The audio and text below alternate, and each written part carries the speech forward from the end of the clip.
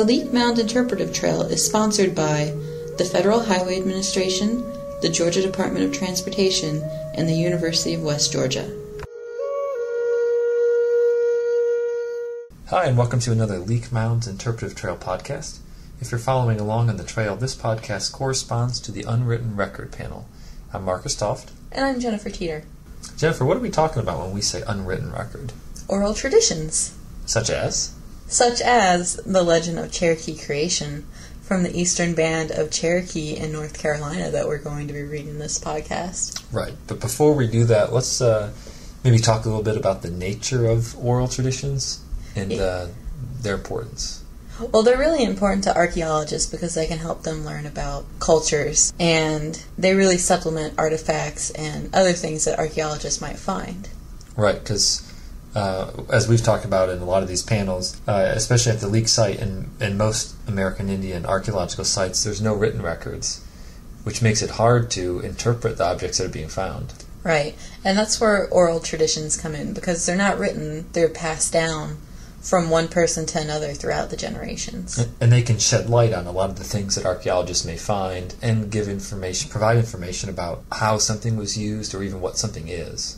Yeah, as we're going to see as we read and analyze the legend of Cherokee creation, we're going to see how they show what cultures believed about specific things, and they really tell a lot about a society. But Jennifer, because this is a Cherokee story, wouldn't this say more about the Cherokee society than it would about like the people who lived at the Leak site? Well, this specific story is from the Cherokee, so it's contact period we're talking about. But there are a lot of things that we can really tie back to the woodland and Mississippian cultures. And because these stories oftentimes, as you mentioned, were passed down from generation to generation, even though they're told by more contemporary people, they have their roots or their origins much further back in the past, possibly hundreds, thousands of years. Yeah, I think that's it's a safe assumption that we can make, that there are at least loose correlations between these stories and woodland society or culture. Right. Yeah, I mean, we have to be careful when trying to use these to interpret objects, but it can be a useful way to help archaeologists understand what they're finding. Yeah, it's not going to be a direct, well, the woodland people believe this, and on every other Tuesday they did this. Right, but it's not an exact science, basically. Yeah, there's going to be some common elements from woodland, Mississippian, and contact period tribes. All right, well, should we begin? Yes. All right. And the way we're going to do this is kind of read part of it and then take a break and kind of analyze what was in that section of the story. So everything that we're reading is from the same story. We just want to analyze it when we get to something important. All right. Earth is floating on the waters like a big island, hanging from 4 rawhide ropes fastened at the top of the sacred 4 directions. The ropes are tied to the ceiling of the sky, which is made of hard rock crystal. When the ropes break, this world will come tumbling down, and all living things will fall with it and die. Then everything will be as if the earth had never existed, for water will cover it. Maybe the white man will bring this about. Yeah, so here we can start to see a lot of the elements that we talked about that are common throughout woodland, Mississippian, and contact societies. Yeah, for example, 4 sacred directions. Right. A lot of the structures that archaeologists find at even sites like the Leak site are often aligned to the 4 directions. Right. 4 was a very important number, and the 4 directions were really important, we think, to older societies, but we at least know to the Cherokee. Right. And it says that that the sky is made of hard rock crystal, and we know from Cherokee traditions that crystals were often sacred, and in fact, quartz crystals were found at the Leak site. Right, and I think it's interesting to point out that this idea is not even exclusive to American Indians. During the Renaissance in Europe, there were some similar ideas about the makeup of the sky and the universe. Which is super interesting because obviously those cultures didn't interact. I mean, these were developed separately. exactly. And that last sentence is telling, too, of the time that this story was maybe told, or parts of it originated. It says, maybe the white man will bring this about. So obviously, this rendition of the story was told during a time of turmoil when the presence of the white man was really changing the American Indian way of life. Right. They think that the world may come to an end and could possibly be the white man's fault. Right. Well, in the beginning also water covered everything. Though living creatures existed, their home was up there above the rainbow, and it was crowded. We are all jammed together, the animals said. We need more room. Wondering what was under the water, they sent Water Beetle to look around. Water Beetle skimmed over the surface but couldn't find any solid footing, so he dived to the bottom and brought up a little dab of soft mud. Magically, the mud spread out in the 4 directions and became this island we are living on, this earth. Someone powerful then fastened it to the sky ceiling with ropes. In the beginning, the earth was flat, soft, and moist. All the animals were eager to live on it, and they kept sending down birds to see if the mud had dried and hardened enough to take their weight. But the birds flew back and said that there was still no spot they could perch on. Then the animals sent Grandfather Buzzard down. He flew very close and saw that the earth was still soft. But when he glided low, by that time Buzzard was tired and dragging. When he flapped his wings down, they made a valley where they touched the earth. When he swept them up, they made a mountain. The animals watching from above the rainbow said, If he keeps on, there will be only mountains. And they made him come back. That's why we have so many mountains in Cherokee land. At last the earth was hard and dry enough, and the animals descended. They couldn't see very well because they had no sun or moon, and someone said, Let's grab Sun from up there behind the rainbow. Let's get him down too. Pulling Sun down, they told him, Here's a road for you, and showed him the way to go from east to west. So I think the most important question that this section answers, just in general, is why. Yeah, why was the earth created? And then why was the environment the way it was? Right. So it's basically in the sky where all of the beings are at this point. It just gets too crowded. Yeah, and they needed more room. Yep. So they send animals down. And those animals shape the environment. So, like, Grandfather Buzzard made the mountains with his wings. Well, and even before that, the water beetle technically created the earth by bringing up that mud. We both have our favorite animals, Marty. They're both worth mentioning. And I think it is important to mention that these animals are of some significance to these people. They're not in the story randomly. And the buzzard is something that we can tie back to woodland period societies. There's Rock Eagle out near Athens, Georgia. The stone mound? Yeah, it's a stone mound, and it's actually a buzzard. Oh, okay. It's a little misnomer. Yes, it is. And then the last kind of part of this, which kind of has to do, I guess, with the environment, is it explains how the sun came to move from east to west. Yeah, it explains that. And then it also mentions a sort of higher power. Yes, someone powerful is referenced in this story. Okay, so let's continue. All right. Now they had light, but it was much too hot because sun was too close to the earth.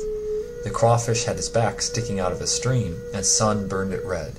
His meat was spoiled forever, and the people still won't eat crawfish. Everyone asked the sorcerers, the shamans, to put Sun higher. They pushed him up as high as a man, but it was still too hot. So they pushed him farther, but it wasn't far enough. They tried 4 times, and when they had Sun up to the height of 4 men, he was just hot enough. Everyone was satisfied, so they left him there. Before making humans, someone powerful had created plants and animals, and had told them to stay awake and watch for 7 days and 7 nights. But most of the plants and animals couldn't manage it. Some fell asleep after 1 day, some after 2 days. Among the trees and other plants, only the cedar, pine, holly, and laurel were still awake on the 8th morning. Someone powerful said to them, Because you watched and stayed awake as you had been told, you will not lose your hair in the winter. So these plants stay green all the time. I think this has my favorite part of the story. I like how they explain why people don't eat crawfish. Yeah. Or should stay away from it because its meat spoiled. And again, we see some of that sacred, some of the sacred numbers. They tried 4 times to get the sun to the right height, and when they did, it was at the height of 4 men. Someone powerful told the animals and plants to stay awake for 7 days and 7 nights. Right. 7 was an important number to the Cherokee. And again, another kind of cross-cultural reference is that 7 is a sacred number in different cultures. Right. And then my favorite part is about the evergreens, that those plants were the only ones that stayed awake until that 8th morning, And so they don't lose, the story says they don't lose their hair, they stay green all the time. Right, so again, we can just really see how they're explaining their environment. Mm-hmm. So things that they might not have scientifically understood, they could answer it through these myths and stories. Right. Well, should we keep going? Yes. All right. After creating plants and animals, someone powerful made man and his sister. The man poked her with a fish and told her to go give birth. After 7 days she had a baby, and after 7 more days she had another, and every 7 days another came. The humans increased so quickly that someone powerful, thinking there would soon be no more room on this earth, arranged things so that a woman could have only one child every year, and that's how it was. So this one again has some of the themes that we've seen so far. Like they mentioned someone powerful. The number 7. And symbolism. Yeah. So, maybe one of the strange elements to this part is that sentence, the man poked her with a fish and told her to go give birth. And the fish seems kind of strange there, but from what we know of the Cherokee mythology, the fish represented fertility. Yeah, exactly. The fish is very symbolic to the Cherokee. And then, again, this also explains how or why something is. In this case, why is it that maybe on average a woman, has one child a year? Yeah, and it's because someone powerful had created or done things in such a way that it made that the way that it was. Right, so that they didn't run out of room on Earth, which was the reason that they created the Earth to begin with. Right. Now there's still another world under the one we live on. You can reach it by going down a spring, a water hole, but you need underworld people to be your scouts and guide you. The world under our Earth is exactly like ours, except that it's winter down there when the summer is here. We can see that easily because spring water is warmer than the air in winter and cooler than the air in summer. So in this one it explains a lot too, how they view the world. Yep, and talks about the underworld, which is important not only to the Cherokees but to cultures throughout the world. And in this story, it says specifically that you could reach the underworld by going down a spring or a water hole, which usually in cultures access to the underworld, I think those are sacred places, whether it was a cave or a spring or something like that. And we know that Middle Woodland people, like those that lived at the leak site, did hold caves to be sacred, and there was that cave, the lad's cave, near the site. Right. And this part also sort of shows us how they arrived at these conclusions, such as the water was cold when it came out of the spring, colder than the air, so therefore it must be cold in the underworld when it's warm right here. So Marcus, let's sort of just summarize what all this story and just oral traditions in general can help us learn about contemporary American Indian societies and maybe the woodland period. Sure. I think in this Cherokee creation story, the fact that several numbers are repeated, tells us that those numbers are sacred. We learn about some of the animals that are important to them, and we learn how some of those animals got their characteristics, like the red back of a crayfish or a crawfish. We see why the earth looks the way it does in some places, like the valleys and the mountains were created by the buzzard's wings. We see, reasons for something like the fact that a pregnancy is 9 months or a year, so that the earth didn't become populated too quickly. So there's a lot of explanation about the way the world works. Yeah, I think it's a lot of why and how. But I think something that we didn't really see that much of, except for the crawfish part in this, was it explained behavior. Why people didn't eat crawfish, because the meat had been spoiled. And remember, too, this is just one of, many stories that they have. Yeah, and this is specific to a certain tribe of people. Mm-hmm. A tribe 10 miles away might have had a different story or different behaviors, so their oral traditions would have been adapted to. Sure. Well, depending on their circumstances and, what affected the way that they viewed the world. Right. But so archaeologists can take this kind of information and apply it to the stuff that they find. Right. Like we've mentioned before, why quartz might have been important to them, so why archaeologists would find quartz there, or how buildings are positioned. Or, in this story, it was the water beetle that went down below the water and pulled up the mud. In some other creation stories, it's a duck that does that. And one of the cool artifacts that they found at the leak site was that duck effigy, that clay figure, which one of the ways they're interpreting it right now is that it was because that animal was sacred to them and may be tied to a creation myth. All right, and this myth is from North Carolina, so a duck could have been the animal that the people at the leak site thought had done the same as the water beetle. Well, I think that's a good stopping point. If you'd like to read more oral traditions, you can check out the book History, Myths, and Sacred Formulas of the Cherokees by James Mooney.